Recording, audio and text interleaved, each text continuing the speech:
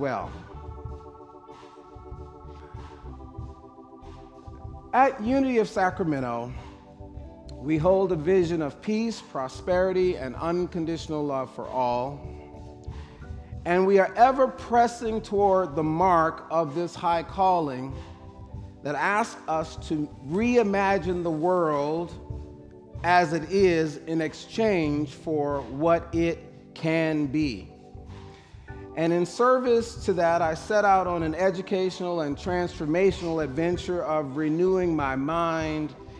And with your graciousness, I was successful at completing a Master of Religion and Public Life degree at Harvard Divinity School.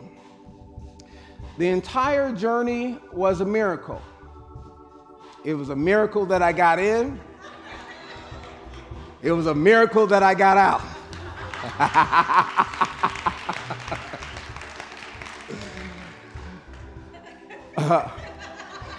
I'm just saying, you know. I threw everything in there, the good looks, all of it, you know. Smiled a lot, you know. But while at Harvard, I studied with a mandate to bring something back that would enrich the lives of those in this ministry and our greater Unity ministries, our Unity Worldwide ministries, and all people in general. Today, we begin what we're calling our Masterclass Sunday series. This series is my effort at building a bridge between Harvard and Unity with an intention of sharing the best of my experiences at Harvard and the best of our Unity experiences with our new friends and colleagues from Harvard. These masterclass events will bring some of the most authentic and committed voices, committed to the work of racial healing and justice and co-creating a world that works for all. A lot of these are my friends and colleagues that I got a chance to either study with or learn from, spend time in classrooms with, or outside of the class. And my life was enriched greatly by their presence. And as Marche said, she predicted that I would bring something back to share with you, and she was correct. And so Marche, this is round one.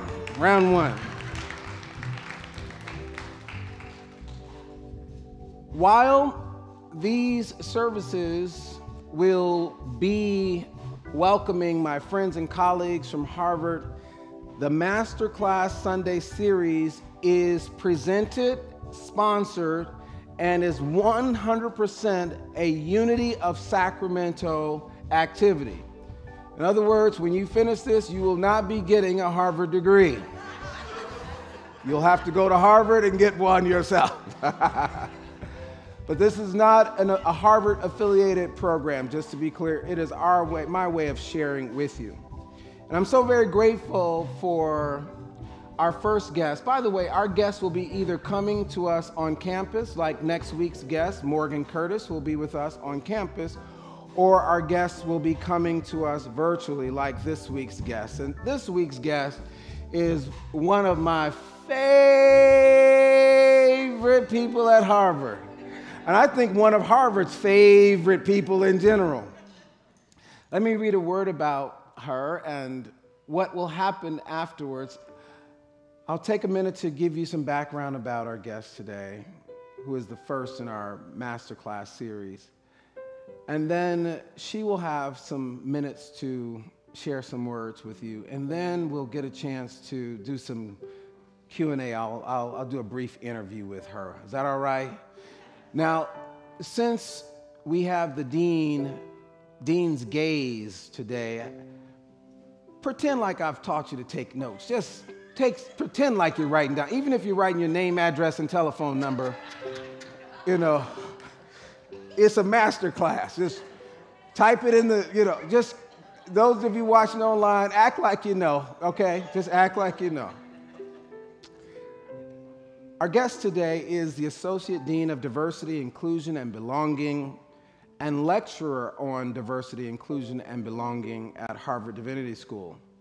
She is a Christ-centered minister and a racial justice and healing practitioner committed to a multi-faith, multidisciplinary, Afrocentric approach to healing justice rooted in the African philosophy of Ubuntu, restorative justice, and love. Her passion for racial and social justice was cultivated at Howard University. That's the only thing I have to say that, Howard is the rival school to Morehouse, but other than that,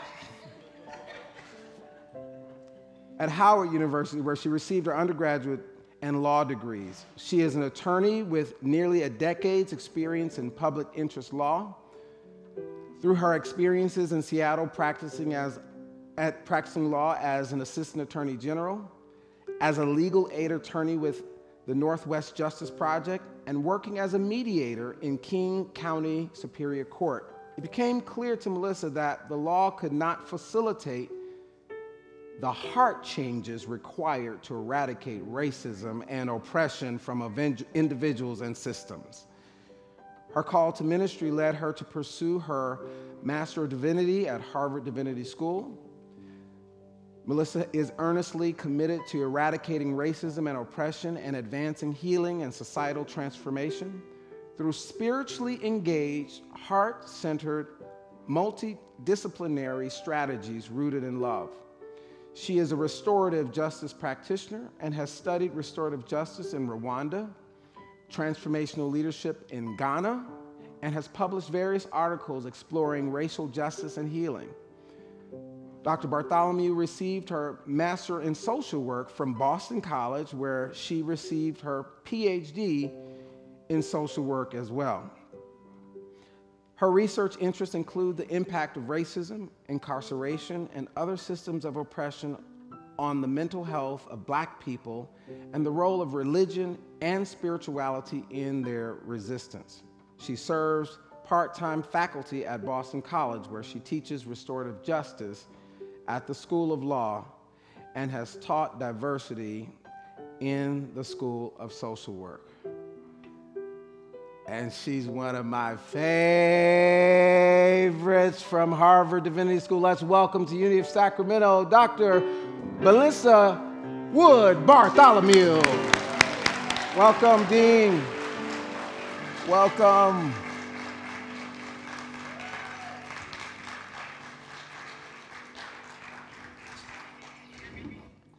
Can we hear Dean, Melissa?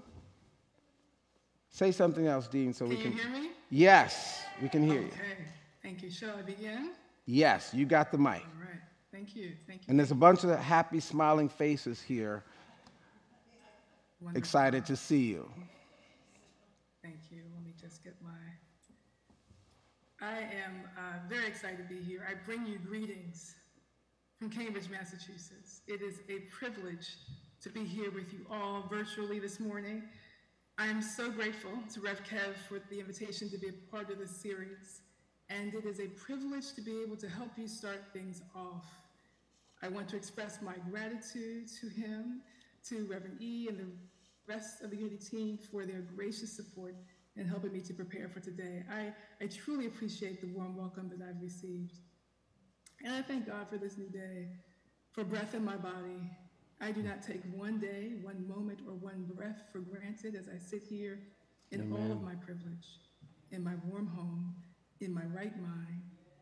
When I wake up in the morning, all I have to do is to take one moment to reflect on the fact that I am alive and breathing, and I can gain an even deeper appreciation for just how much God loves me. And then when I think about what God allows me to do, providing opportunities like this to be a part of a conversation about love, I know even more deeply just how truly blessed I am. So I look forward to the conversation with Rev Kev a little bit later. Rev Kev has asked me to talk about the work that we're doing at Harvard Divinity School, work that he was involved in last year.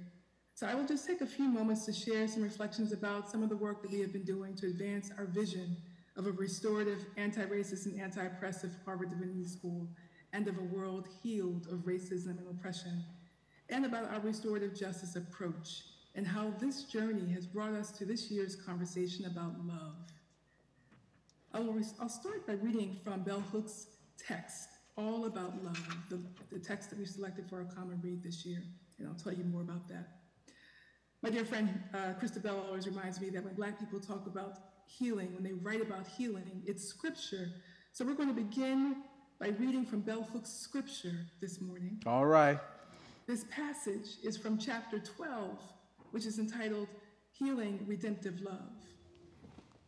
So before I begin, I invite you to take a moment to just focus on your breath and to breathe with intention. Feel free to close your eyes if that's comfortable for you. And as you breathe and listen to this scripture, draw your attention to the love within you that animates your breath. She writes, "Love redeems.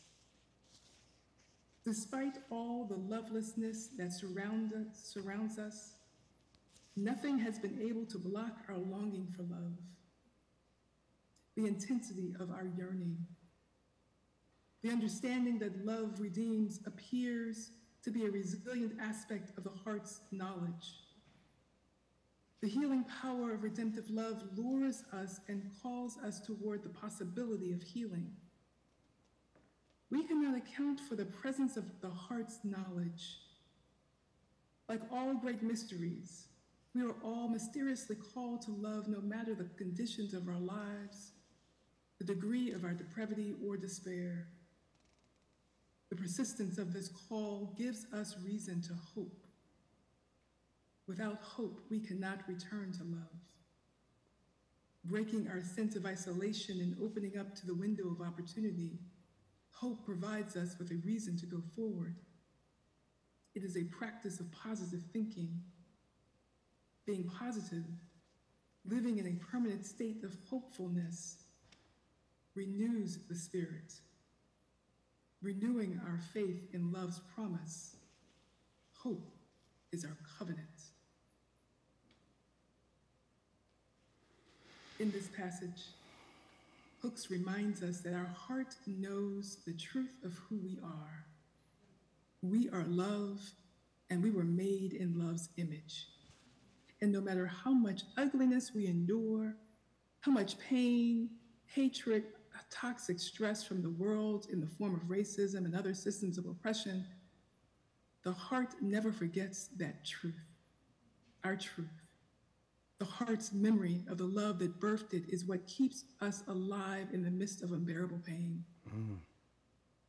Our work as living, thinking, intellectual beings on the planet in these bodies is to love with all of our hearts and all of our minds and all of our strength. We must never forget that we are here to fight for love and to protect our hearts. As the poet Nahira Waheed asserts, quote, "Your heart is the softest place on earth. Take care of it," she says. HDS, like Unity, is a place that calls people back to the heart, to take care of it by working to eradicate the toxins from within. Our vision of a restorative anti-racist and anti-oppressive Harvard Divinity School and of a world healed of racism and oppression is a call for all of us to return to love and to the work of justice. Because as the Reverend Dr. Martin Luther King Jr. always reminded folks in the movement he gave his life for, it is not enough to just talk about love. We must also talk about justice. He said, standing alongside love is always justice. But how do we lead through love in this work? Bell Hooks offers guidance in other parts of her text. It involves the practice of surrender. She writes, "We cannot know love if we remain unable to surrender our attachment to power. If any feeling of vulnerability strikes terror in our hearts, lovelessness torments," end quote. Advancing justice and healing through love towards a vision of a beloved community requires vulnerability and the surrender of a kind of power that dominates and oppresses. Some people think that to show love in response to violence is a form of weakness. Those who see it as a sign of weakness don't realize just how hard it is. Or perhaps they do, and that's why they resist it. To be vulnerable and surrender our attachment to destructive power requires tremendous strength. These are sacred practices of love, and our HDS community has been engaged in these practices through restorative justice. For the last 3 years, our school has been applying restorative justice as an approach to advancing diversity, inclusion, and belonging, and equity and justice. When I began this role as Dean of Diversity in 2020, we started a Racial Justice and Healing Committee, which is comprised of students, faculty, and staff, and alums. And we soon cast a vision of building an anti-racist and anti-oppressive Harvard Divinity School. The aim of every initiative from our DIB office is to advance this vision, which contributes to the vitality of the HDS community while cultivating an environment where everyone feels a sense of belonging and can flourish. DIB leads several initiatives designed to advance this vision, and I'll share a little bit about our primary initiative, which is the Reorientation and Common Conversation Program, and our anchor program for this initiative is our Common Read program. Our DIB office coordinates this collaborative school-wide initiative, which was launched in the fall of 2020 by our Racial Justice and Healing Committee. It is a community-wide, year-long series of community engagements aiming to help us reorient ourselves around our HGS values, our shared values and commitments, including respect, dignity, mutual understanding, and trust, with a particular focus on dismantling and healing from racism and oppression. The hope is that through our personal and community engagement with each book, we will individually and collectively deepen our understanding of the historical roots and manifestations of systemic racism and oppression in the United States.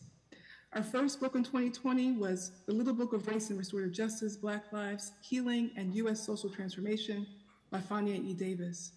We held 4 large group community-wide virtual circle sessions covering themes of the text.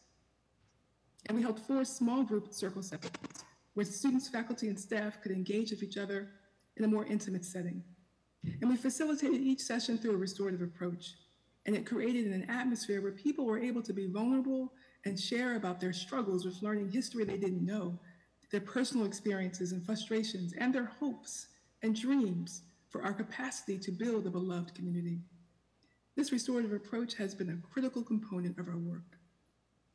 Restorative justice is a worldview rooted in indigenous wisdom and ancient circle practices that are part of indigenous cultures in various parts of the world. It is a way of life.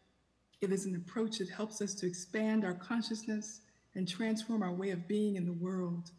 It is rooted in relationships, in open hearts and open minds, and reminds us of the importance of prioritizing our own humanity and the humanity of each other, even those who have caused harm. Preserving the humanity of perpetrators of harm helps them to be accountable and take responsibility for their harm.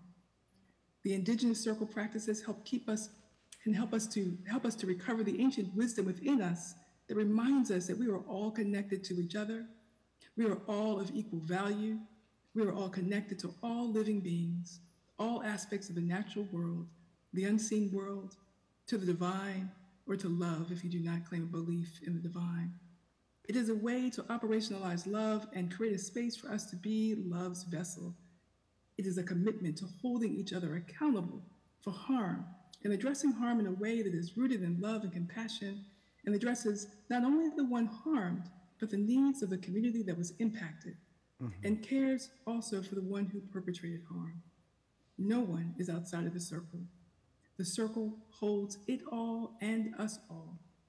It helps us to dismantle destructive power structures that place certain people above others, and it helps us to heal through disentangling ourselves from the roots of the painful history of this country's origins and from the oppression, including sexism and classism, that are all part of this foundation, the foundation of this nation. This heart-centered, trauma-informed approach to harm caused through interpersonal violence and oppressive systems, helps us to resist the dominant culture and slow down, to be intentional and care for each other so that we can be fully present for each other and the work we've been called to do. It helps to create a space that illuminates the principle of Ubuntu, the philosophy indigenous to cultures all around the world. The philosophy that's indigenous and the philosophy that reminds us that a person is a person, through other persons. We followed the same model for our second year's Common Read program for our engagement with the text Red Nation Rising from Bordertown Violence to Native Liberation by Nick Estes, Melanie Yazzie, Jennifer Nez Dintel, and David Correa. This book helped us to build on the foundation laid the first year as we explored the history of oppression of Native people in our country and contemporary manifestations of this history. Both books, Race and Restorative Justice and Red Nation Rising, prepared us well for our engagement with last year's Common Read text, which was The Legacy of Slavery at Harvard, Report and Recommendations of the Presidential Committee. This report details Harvard's entanglement with slavery, the funding it received from slavery, the stolen land, and its contribution to the pseudo-race science that justified slavery. We engaged in this read together as a community throughout the year through the same restorative approach, with the intention of working towards furthering our vision of a restorative, anti-racist, and anti-oppressive HDS, helping the university implement and expand upon the recommendations in the report, and ultimately advancing a vision of a world healed of racism and oppression.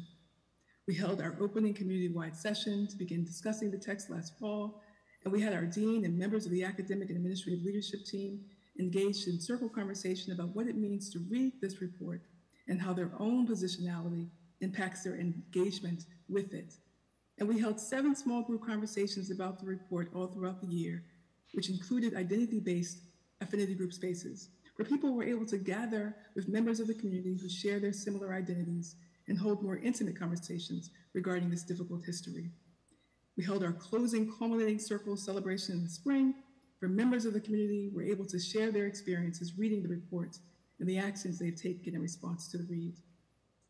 Our Racial Justice and Healing Committee selected All About Love by Bell Hooks for this year's read because we understand that our work advancing our vision of a restorative anti-racist and anti-oppressive HDS and of a world healed of racism and oppression over the last 3 years through each of these books that we read together as a community. We understand that this was a call back to love's way, to care for our hearts, and we needed to be equipped. Last year, as we journeyed through the Harvard Legacy of Slavery report, we began reckoning with the truth that we must break our soul ties to slavery. And those ties are anchored by fear. And as Hooks says in her text, quote, the alchemy of perfect love that is able to vanquish fear and leave the soul free. We know that it's important to interrogate what love is and how we employ it as a strategy for social change within us on the inside, the interior work, as well as on the outside at the interpersonal and institutional levels. This is what those love activists involved in the civil rights movement did, and they are calling us, our ancestors are calling us to follow their lead. Love is an essential ingredient in advancing our vision. It is also what cultivates an environment of inclusion and a sense of belonging, and it helps to cast out the fear that keeps us apart and fuels systems of oppression. Hooks makes it very clear in her text that self-love is a foundation for any social change, and her text will help us to identify some of the barriers that are in the way of us loving ourselves and each other. We will engage with this text and talk about principles and practices we can embrace together as a community. And we'll continue to be in conversation with the Legacy of Slavery reports and interrogating the Divinity School's entanglements with slavery, as well as our complicity in Harvard's work advancing pseudo-race science. Our role as a Divinity School is to highlight the spiritual and moral implications of the haunting legacy of slavery and the supporting racist pseudoscience, and to frame this as a spiritual moral crisis that continues to impact not only institutions and systems, but every human heart and being on the planet. So Hooks' text will help us to continue to go deeper, below the surface. For example, chapter 7 in All About Love is a chapter on greed. We will talk about greed in connection to the lust for wealth and the wealth that animated the slave trade, the lust for wealth that animated the slave trade. And as well, and as we will be continuing our work of healing and repair this year, we will be launching an initiative where we will begin building the HDS Truth, Reconciliation, Healing, and Reparative Justice Commission. It will be our HDS version of a Truth and Reconciliation Commission, rooted in love and healing through a restorative approach. As Hooks asserts, the heart of justice is truth-telling, seeing ourselves in the world the way it is. This work of reckoning with the truth to build a restorative anti-racist and anti-oppressive HCS and Harvard and advancing a vision of a world healed of racism and oppression is our urgent work of love. It is what our heart yearns for, and we must answer the call and have the courage to do the hard work of eradicating racism and oppression on the inside out and journey back to our true selves as expressions of divine love. Amen. Amen. Woo! You're getting some love and appreciation around here.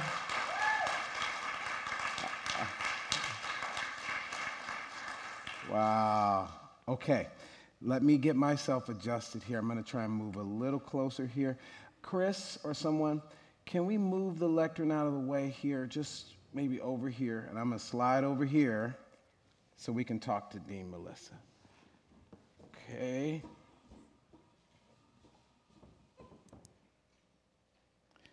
Got to be very gentle with all these things. I will not need it at this time. Okay, I was just going to say, I'm going to move the Yeah, we'll move it over here, please. All right. Very carefully. Thank you. All right.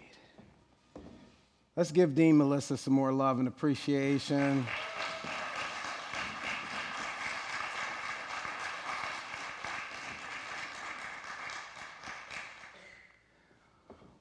Wow. Was that a lot? Imagine being in class with her.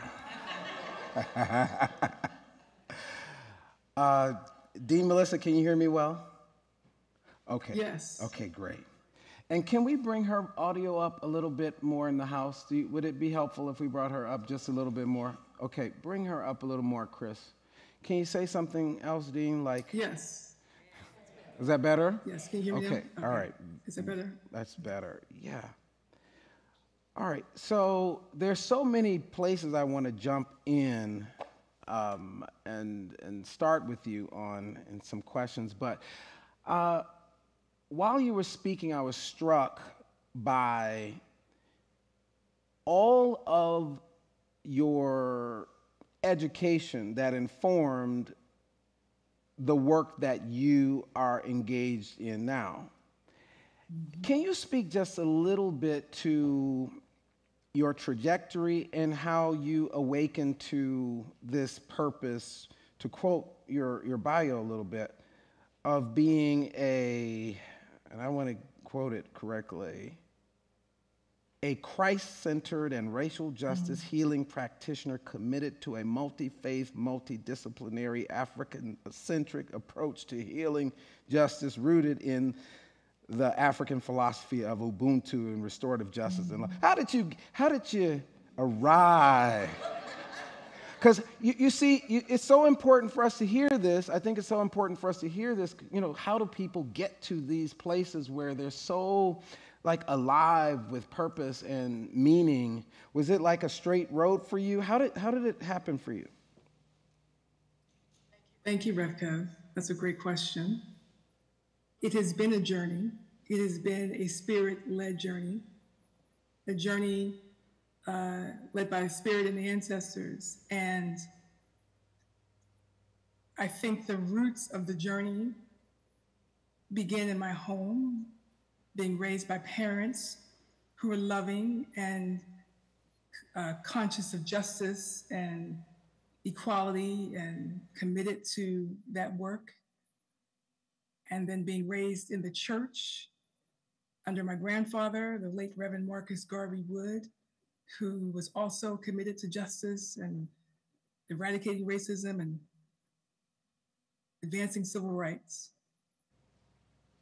And those seeds that were planted early on, even in the womb, began to build a consciousness that because I was blessed to have a beautiful family that allowed me to be able to be nurtured in a way that kept me on course and helped me to cultivate my intimacy with Christ, I was able to remain connected to the voice of the Lord all throughout my life and to be guided.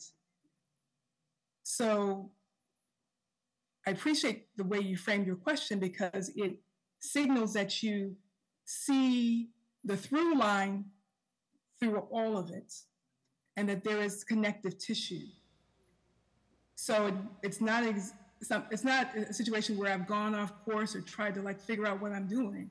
I'm actually following the lead.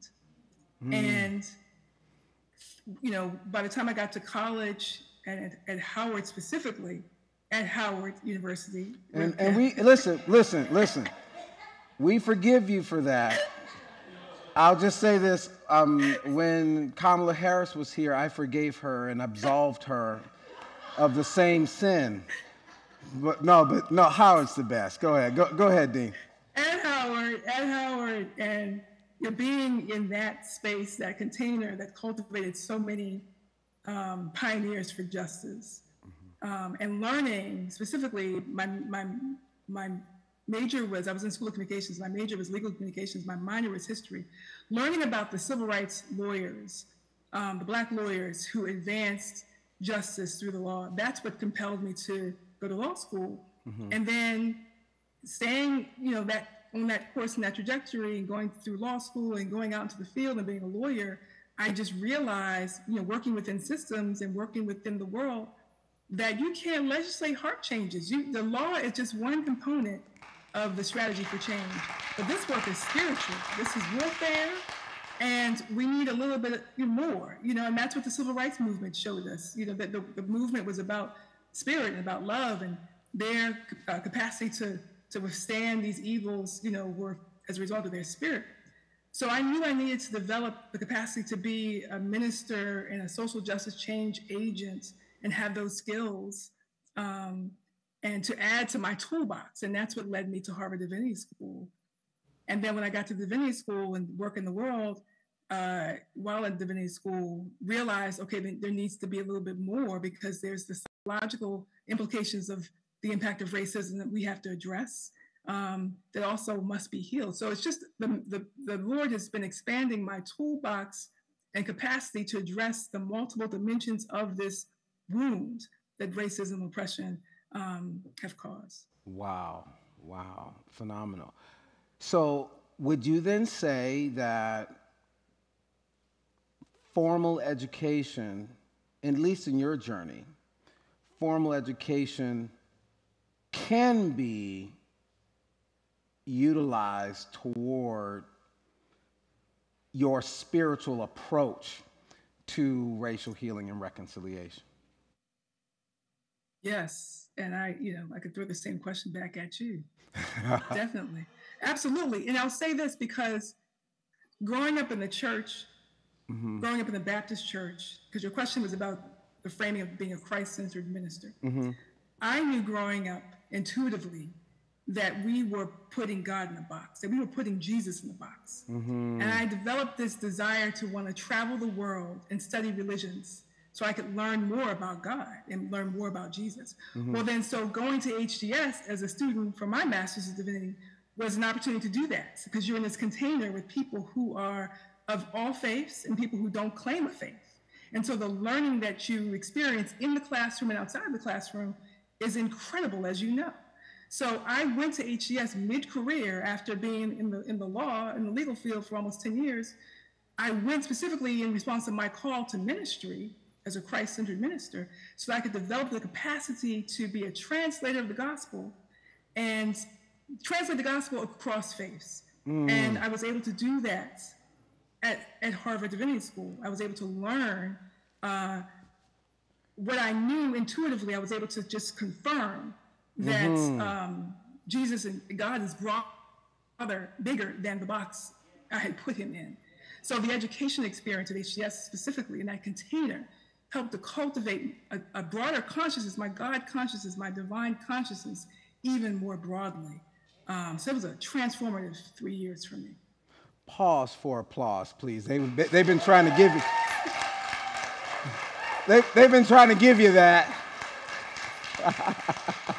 Amen. We give thanks. I knew that was. I knew that was coming, so I just wanted you to, I know these people a little bit. So just one more take on this question, and it's particularly to folks who are in the struggle of, as we say around here, awakening to their divine potential and being a force for good in the world. In the struggle, I'm struggling with what is mine to do. And you talked about this listening and following. How can they do that? How can we do that? That listening that guides us to make career changes, go back to school, what is that and how do we get that? How do we do that? You do what you're doing in your service. I love the fact that you incorporate time in your worship service for meditation, for stillness, and you carry that into your everyday. My spiritual practices increased profoundly when I was a law student at Howard. It was such a such a hard experience. You grow closer to the Lord. But ironically, as I learned the law, I grew deeper in my intimacy with Christ and developed practices, spiritual disciplines that helped me to develop the capacity to hear God's voice in my own way. And that capacity to hear has served me well all throughout the rest of my life. So practices of prayer, practices of worship, practices of stillness, and then later in life, when I got to divinity school, I was exposed to transcendental meditation. So meditation, an intentional meditation practice really opened up for me the capacity to hear God's voice. And it was a distinct practice from prayer. Prayer had always been petitioning and intercessory, praying for the needs of others and my own. But the meditation practice opened up the space for me to really be able to hear God and just allow God to deposit into me. Those practices, walking and sitting by the river and really leading into ancient practices that go back to our West African roots, just allowing the ancestors to be present. And in the last few years, I've really been awakened to the presence of the ancestors and the guidance from my ancestors. And that's been informative as well. So the daily disciplines in the mornings, most mornings, particularly the mornings before I go to work, I spend at least an hour in the presence, cultivating connection and practices, meditating on the word of God, meditating on other scriptures and reflecting, writing in a gratitude journal, reflecting on God's grace, all of those ways to plug in, to cover myself, put on that full armor of God, so that I can move in the spirit and in tune with God's direction, so that I'm not operating in my own strength. I can't do this work, all that you just heard me outline. None of it is through my own strength. All of it is through the divine's strength and spirit. So cultivating the connection through the practices, spiritual disciplines, is how I'm able to hear the voice of God, and then cultivate the habit of taking those leaps of faith and trusting God. So being able to mid-career leave from my work in Seattle and carry my family across country to Cambridge to start a Master's of Divinity School, program mid-career, mid-life. I only was able to do that because I had a clarity of call that came from my ability to hear God clearly and know that God was guiding us. And it's only when you have that clarity of knowing that you can do those things that seem completely ridiculous, as you know, because you're trusting and knowing that if God has called you to do it, God will provide.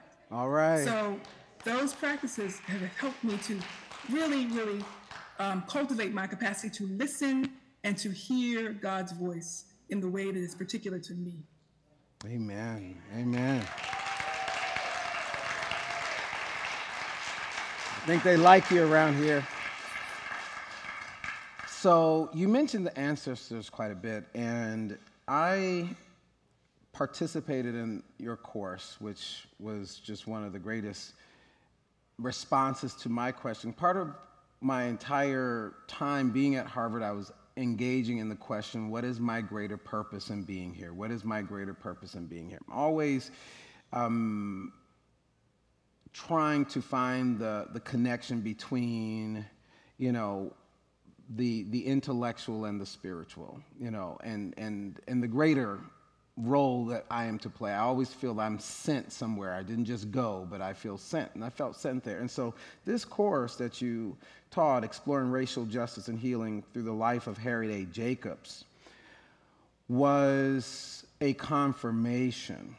Not only was it a confirmation in many ways of why I was at Harvard, but also, as Dean Melissa talked about, Harvard's reckoning with its legacy of slavery and seeking to find an approach toward addressing it.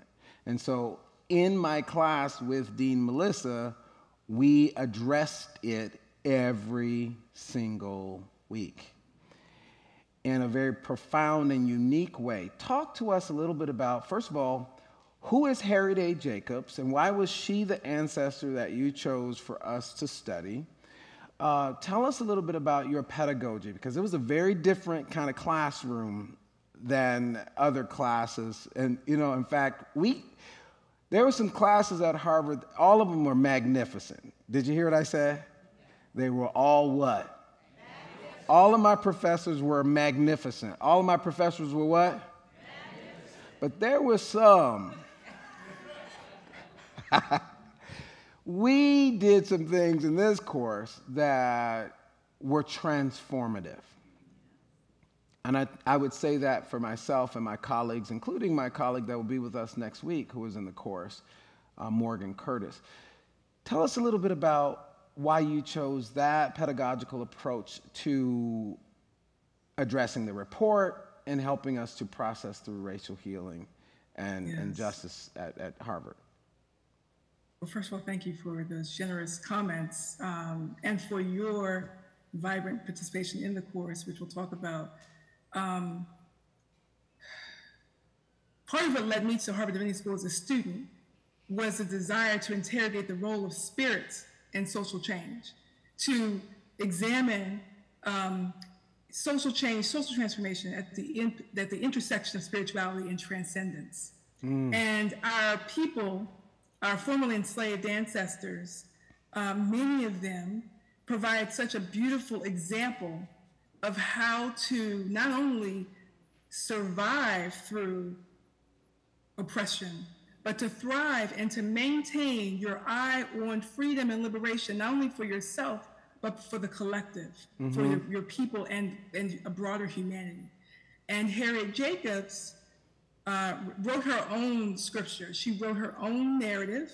So that's number one. She has a complete narrative that she has written, that she wrote, that gives us this roadmap for a life of one who, although was haunted by her slave master, through her family, the love of her grandmother, the love of her children, the love of her parents, through her connection and faith in God, was able to survive that trauma and strategize to liberate herself and her children and to be an abolitionist when she freed herself. So what perfect scripture, what perfect example, what better example than someone like a Harriet Jacobs to show us the way, to help us to understand what it means to be a racial justice and healing practitioner, what it means to be someone who's committed to racial justice and is able to stay rooted in love, to stay rooted in a spirit consciousness under the most oppressive conditions. We will never experience what Harriet Jacobs experienced. That's why in my opening, I just commented on the fact that I'm sitting here in the midst of privilege. I'm sitting here in the comfort of my home. We will never experience what she experienced in her life. And you know, because you read the text, there was a pivotal period in her life where she was really, really under some duress. And I commend everyone in your community to read her narrative. She was able to hold on to love. She, like so many of her ancestors, were able to hold on to love and not let hate sully her and corrupt her spirit. That's powerful. So we owe it to the ancestors to study them with rigor. So out of respect for her, out of respect for those like her, and out of a need to have an example for my students and myself that was an example of a person who could give us some real tools on what it means to cultivate intimacy with the Spirit as a way, as a strategy for liberation. We studied her text as scripture. And it just so happens that she is noted in the Harvard and Legacy of Slavery report because when she became free, she spent time in Cambridge. She ran a boarding house for Harvard affiliates. And one of her relatives, who was allowed into Harvard, was not allowed to live on campus. So part of her story is referenced in the report. So it was through divine providence that my course came together at the time that it did to be in conversation with this report and to help build you and others and all of us who were engaged in that scripture, build us in a way that gave us deeper insight into what we were reading.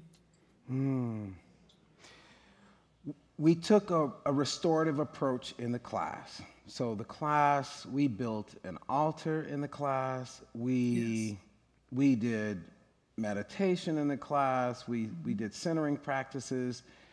And in reading her narrative and in reading the Harvard and Legacy of Slavery report, we were also reliving some of this traumatic history. So tell us why it was necessary to start and engage class in the way that we were, and if we do this work here or other work for those who are engaged in restorative justice work or racial healing work or all of that, why is it important to use a restorative approach?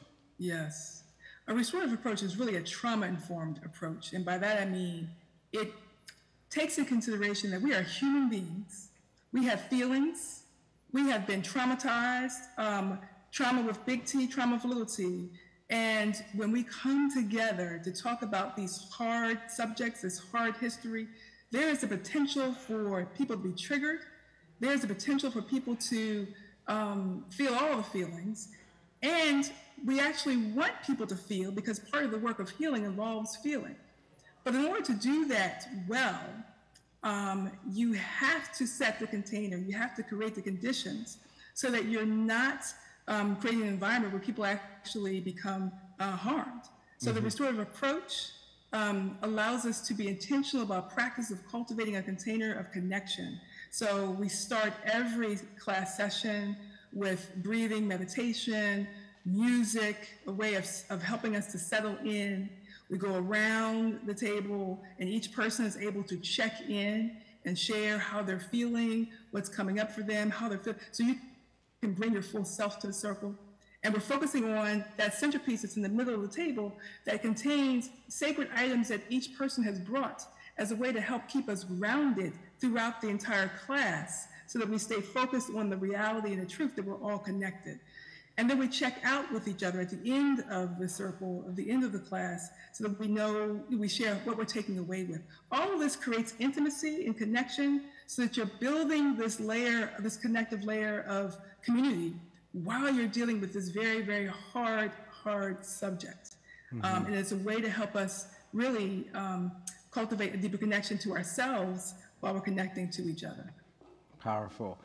And I just want to add here, as we are inviting, when we're thinking about our vision of co-creating a world of peace, prosperity, and unconditional love for all, this is how we get at it. It's not a Pollyannish kind of wishful thinking sort of thing, but it is through deep engagement and being connected with each other. And so when we're having the belong circles, we are using a restorative practice such as the one Dean Melissa just spoke about. So the next time you hear us announcing belong circles, I invite you to be a part of it, because this is how we break down and break through toward not only holding the vision as something that is a theoretical, imaginary future, but we actually embody it. And that was a transformational component I experienced with my colleagues. We now belong to each other. Those colleagues that we connected with in Dean Melissa's course, we belong to each other, and we will be doing work in the world, all over the world, because we sat inside of, as Bell Hooks talked about, the ugliness. We sat with that ugliness and we lived past it with a restorative approach. So I just want to invite those of us who are like really committed to it, that this is part of the way forward, that we sit in circle with it all. And as Dee Melissa mentioned, the circle holds it all. I'm looking at the clock. We got time for like one more question. Can you believe it? Not that I'm verbose or anything, but are you enjoying it so far?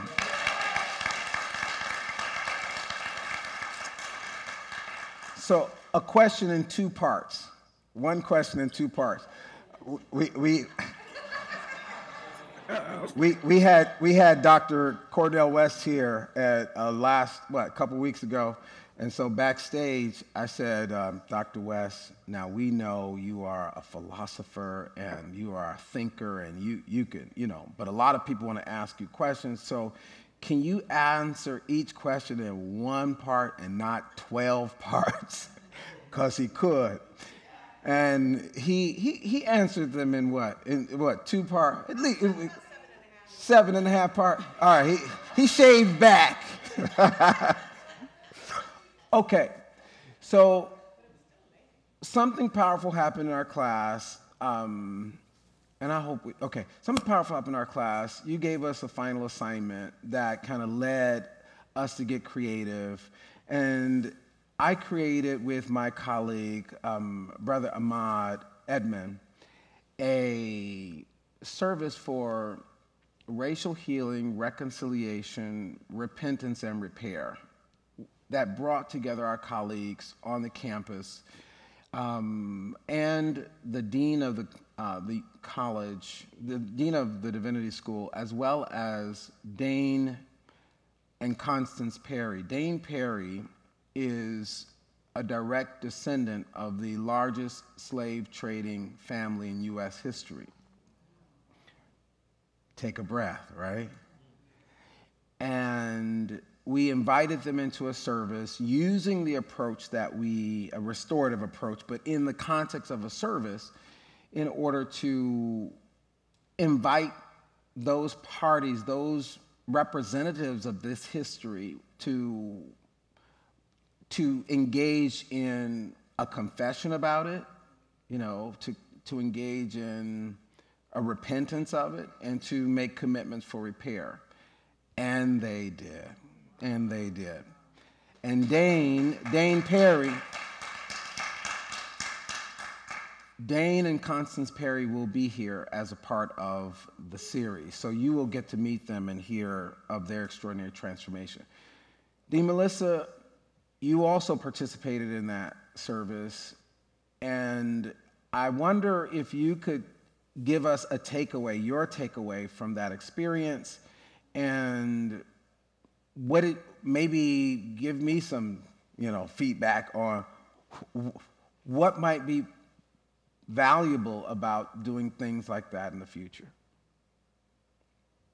Well, first of all, it was your creative response to my invitation for you all to be creative. I said you could either write a paper or you could do a project. And so you wanted to create a service for Harriet Jacobs and a funeral service. And part of that service, you included this powerful litany, this litany of atonement. And I think what was so powerful about it is that you highlighted a component of restorative justice. Oftentimes in restorative justice, there can be circles where you're not able to access the perpetrator of harm, but the surrogates, the representatives of the ones who committed harm, can be in circle and can be an important part of that healing process. So your service actually created that space for Dane to be a surrogate of his ancestors. And it was a powerful example of how an institution can respond to this critical live work of healing and repair in a very tangible way. And we were very blessed that our dean at the time, David Himpton, was willing to engage in that service. And it was beautiful, it was sacred, and it was something that was will remain a very important part of the history of HES and of our movement through this Harvard Legacy of Slavery experience. Thank you. And we will send you a link in this coming week's e-blast so that you can see it for yourself and experience it for yourself. Now, we are inviting Unity of Sacramento to join with the Harvard Common Read this year. And the book is entitled All About Love. And I heard some of us already got the book. Who already got the book? I heard some folks shout, look at you, holding up the book. Look at God. Look at God. All right.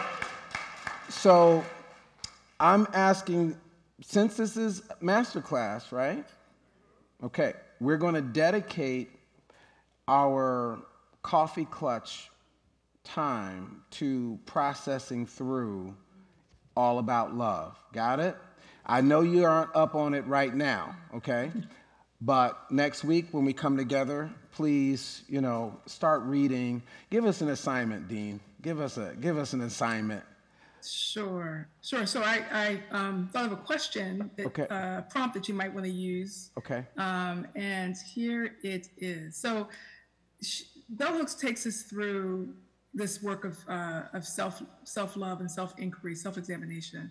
So the question I have is, All About Love is all about ourselves. Hooks really helps create a path to self-examination so that we can remove barriers that are in the way of us loving ourselves. Self-love is the foundation for societal change, for building a beloved community. So here's your prompt. The question is, where's my question? Take your time. I lost, okay, wait just a moment. Stand by. The question is... They're eager for homework, so, Are you holding on to pain? This is the question. Are you holding on to pain from a past hurt that allows you to justify not truly loving someone else? Wow. Are you holding on to pain from a past hurt that allows you to justify not truly loving someone else? And that someone else could be a person, a group of people, or a place. Are you holding on to pain from a past hurt that allows you to justify not truly loving someone else? Dean Melissa, everybody in the church is nodding up and down like this. We're going to have confession after this. I will say this in closing. Dean Melissa has taken the same approach in our classroom and moved it across the entire divinity school, and I would dare say the university, that when she calls on us, everybody shows up. And I want you to know why I want to stay engaged in this work, why I am staying engaged in this work, because I truly believe that for better or for worse, as goes Harvard, so goes the nation. You get that? And so in any way that I can be involved to ensure that Harvard is an anti-racist, anti-oppressive, restorative university, I believe its influence in the world will be the result. And I thank you in advance for the ways you have supported and will support us doing that. Let's give our Dean some love and appreciation. Thank you, Dean. Thank you. Thank you for having me. To God be the glory. Thank you so much. We're going to do our homework, we promise. All right. All right. Let's have some music, guys.